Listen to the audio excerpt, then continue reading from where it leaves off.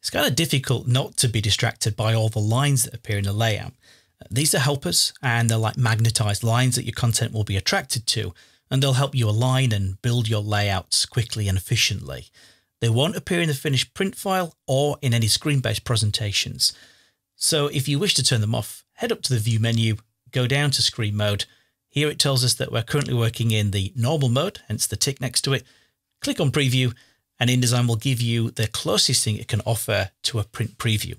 Anything that remains on the finished trim page size will be visible on screen. Anything beyond, in the areas that are classed as bleed, will be hidden away, and you can take stock of your design without the distraction of all those lines.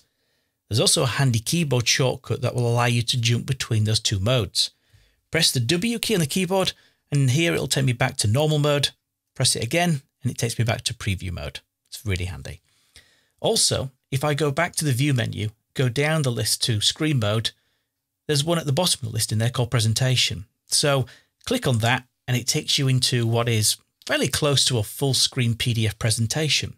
You don't have to be distracted by all the buttons and whistles inside of InDesign. Go to the cursor keys on the keyboard, tap the down cursor key to go to the next page, or you can press the up cursor key on the keyboard to go to the previous page.